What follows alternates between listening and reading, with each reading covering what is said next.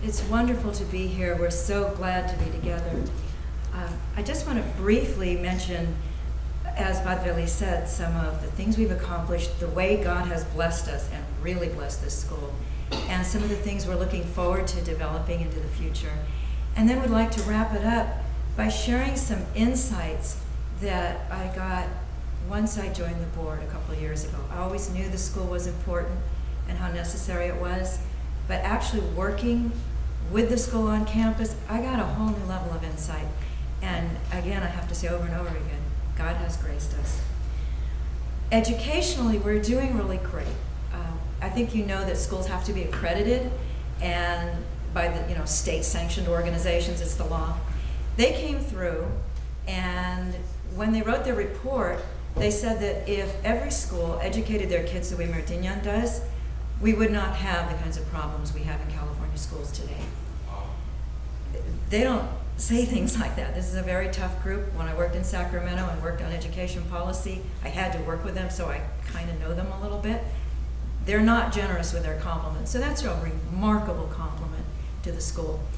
We've gotten letters from high school principals telling us, your kids are really well adjusted, they're excelling in all their classes, please send us more of your kids. We have these letters. Again, God has really blessed the efforts. But then there's a little more to it. There's the academic, excelling academically, keeping ahead in a very fast-paced, changing environment like technology.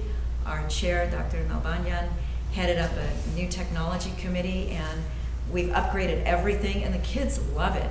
We're starting with the help of LEGO and the UCLA Dream Fund robotics program, and the demand is overwhelming. That is attracting people. It's the academic excellence. Our motto is pursue excellence. There's new sports programs. We're working on arts programs. We're working on increasing literature programs. Of course, people come to this school because of the Armenian studies. And I've lost count, of how many parents have said, it's so hard to educate our kids about our Armenian heritage and to help them understand why we treasure it so much. And, the media and everything going on, we come to this school and our children see adults who not only love their heritage, but who know why it's important and know why it's particularly important on the world stage with the way things are going. And you live it joyfully, and it gives our kids confidence. They don't, yes, I am. No. It's like, yes, I am. and so that has attracted people. We have Armenians in the Valley who grew up in Hayastan. They're not Christians, and as you know, faith was rejected.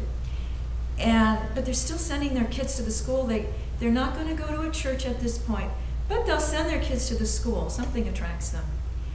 Well, then they tell me, one day my kids came home from school and said, Mom, Dad, we got to pray before we eat.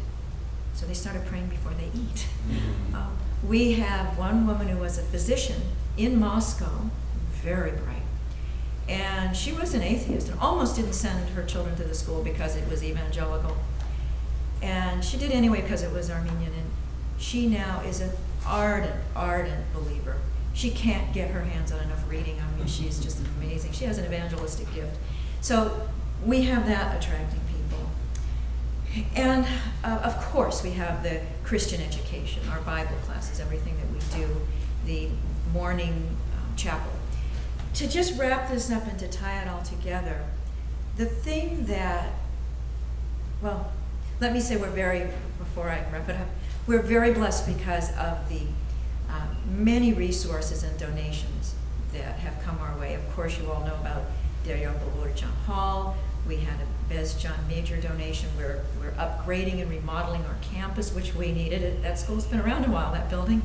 And we have Sivat Hintlian, who has given substantial gifts for which we are so grateful.